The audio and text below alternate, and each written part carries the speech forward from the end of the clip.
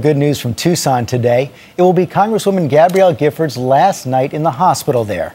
She'll be moving to Houston tomorrow morning to begin rehab. And as Ryan Owens reports, her husband and doctors shared other encouraging signs of progress. For the first time in almost 2 weeks, Gabby Giffords saw sunlight today.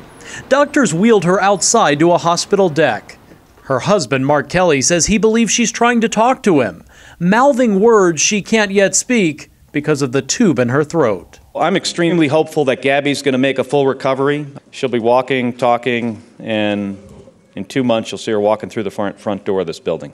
She is beginning to stand with assistance. She's scrolling through an iPad. These are all fantastic advancements forward. They do indicate higher cognitive function, but I do want to caution everyone that she has a long road ahead of her. The next stop on that road is this rehabilitation hospital in Houston. Tomorrow, Giffords will be flown by air ambulance to Texas, where she will meet her new team of doctors, led by Colonel John Holcomb, one of the Army's top trauma surgeons. His experience treating soldiers in Iraq makes him uniquely qualified to help the Congresswoman.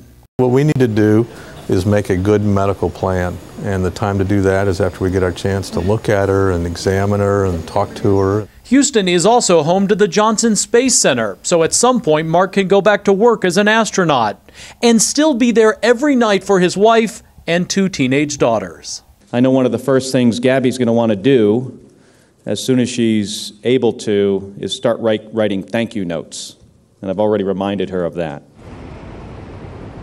There is a lot of risk involved in moving a patient who, remember, is still in serious condition. But her doctors are confident that Giffords can handle it. Her trauma surgeon joked today, we'll be doing the heavy lifting.